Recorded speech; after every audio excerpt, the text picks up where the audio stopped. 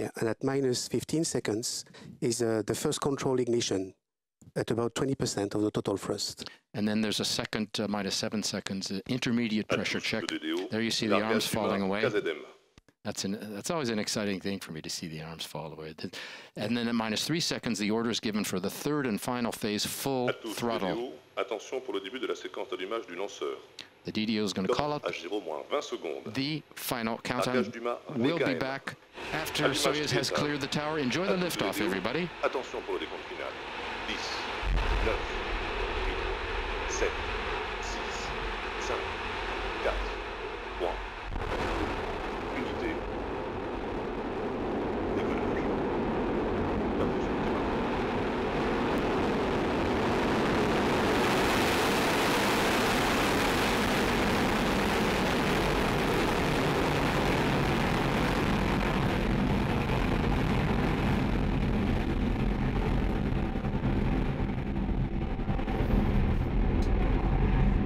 Paramètres à bord sont nominaux.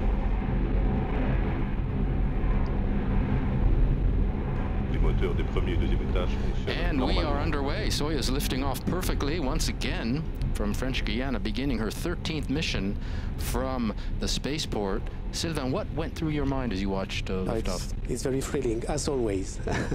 It's a very nice thing to see. Quite impressive. No matter how many times you see it, Yeah, it's always the same thing, yes. Beautiful. 300 tons at liftoff, roaring through the sky. That's less than half the mass of Ariane 5, you recall. Those of you familiar with the Ariane 5 launches, saw Soyuz rise a lot more quickly. The boosters and the central core, or the second stage, are burning now. The boosters... Yeah, the boosters, they weigh 45 tons each at liftoff. Total mass is, of the first stage is 178 tons. So the engines run on liquid oxygen and kerosene, as we said. Yeah, the same propellants which are used for each of the three lower stages. The second, or the core stage, is similar to the boosters. Its ignition occurred on the pad, as you saw. This stage will burn for about 4 minutes.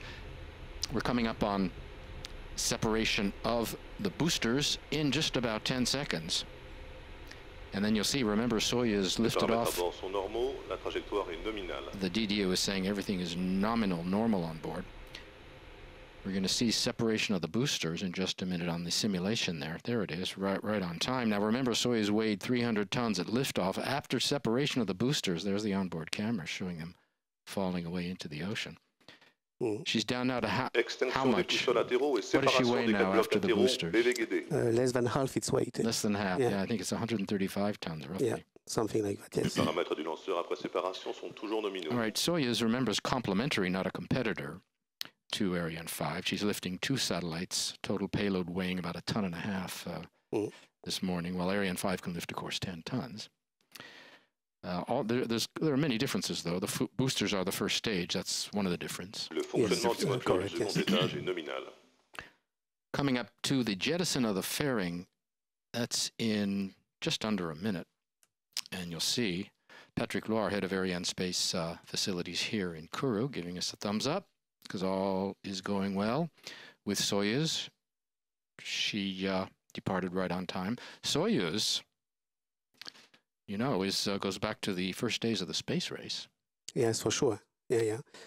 She goes back to 1966, I think, right? Yeah. It was the workhorse of the Soviet program, and continues working